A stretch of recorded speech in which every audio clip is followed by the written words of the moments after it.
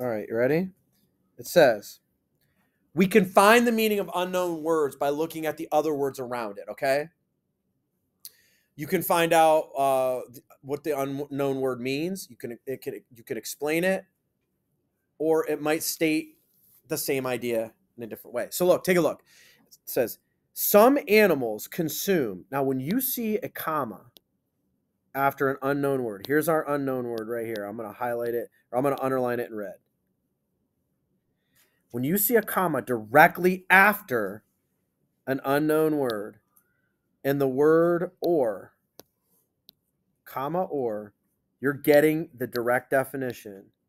All right. Some animals consume or eat only plants. What does consume mean in this one? To what? Right? Let me read it again. You ready? You guys looking? Some animals consume, comma, or eat only plants. So when that they give you the definition right after the comma, right there. Got it? Let's try this one. When rock erodes, comma, part of the rock is worn away. What does erodes mean? What does it mean? Everyone? Worn away. Right? Again, when you see an unknown word followed by simply a comma, you know that the definition is going to be there very soon, right? The definition happens right here. When you see an unknown word and a comma and the word or, you know that definition's coming right now, right after or, okay?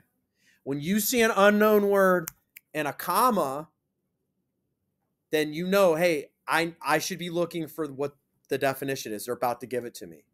Okay, comma or, it's right now. A comma, it's coming. Okay? Does that make sense? Yeah.